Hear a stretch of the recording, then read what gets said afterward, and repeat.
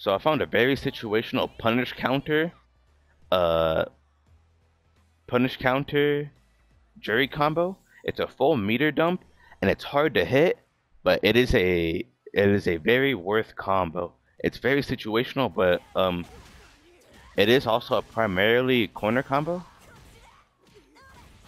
It's very good too, but if you land it, it's very nice. It's very nice. They'll have to be about a dash distance from the middle of the stage back, but it's very nice.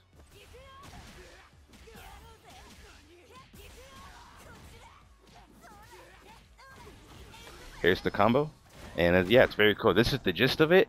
This one does about 62% without critical accuracy. Yep, 6,241. But with critical accuracy, it does almost 45%. So it's really nice.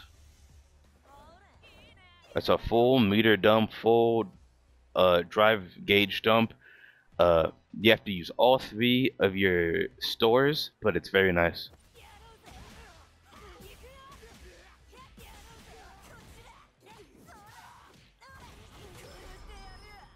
Here it is.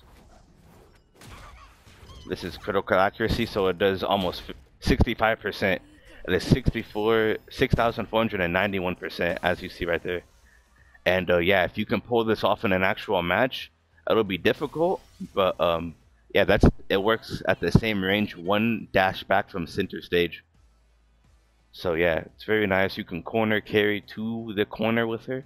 If if you eyeball it correctly, they'll have to be about, if you're here, they'll have to be about like a step or two back.